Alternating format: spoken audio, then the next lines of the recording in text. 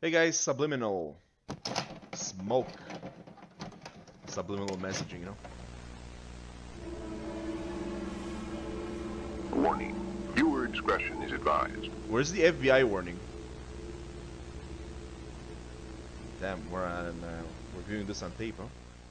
Hello and welcome. Your safety is our priority. As you embark on your experience, please take note and remember these few tips to ensure a safe and pleasant journey. Stay calm and composed. Panic can cloud your judgment and disorient you. Take a moment to take a deep breath, relax, and continue along your journey. Use your light source to help you navigate through the experience. Doing this ensures that there are no unwanted surprises and keeps you fully aware of your surroundings. Avoid making eye contact with any unfamiliar faces. Oh boy, this is mandatory, and failure to do so will result in an overwhelming and Don't look at them, whatever they are. In-game footage. Oh shit. Whoa, check out those shadows, man. Now we're in the basement. Okay, they're using that I don't know, that graphic engine or whatever, like that other game there.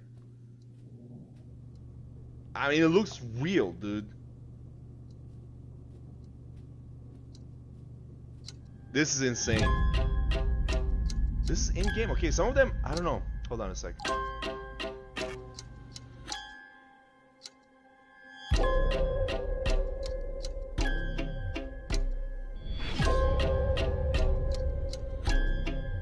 So you're trying to like escape or... Oh my god. Here we go. In the hospital. The graphics are out of this world. Being chased.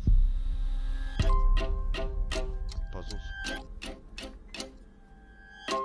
Hotel.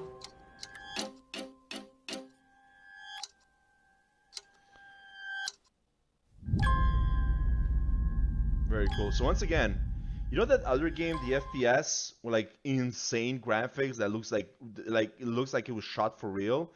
I'm getting the same feeling from this, and I'm guessing the reason is because of the shadows.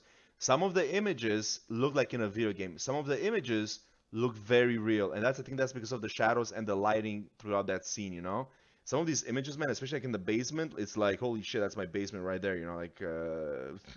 That looks very real. But then some of the images like in the hospital and stuff, again, depending on the lighting, it's like, okay, it's a video game.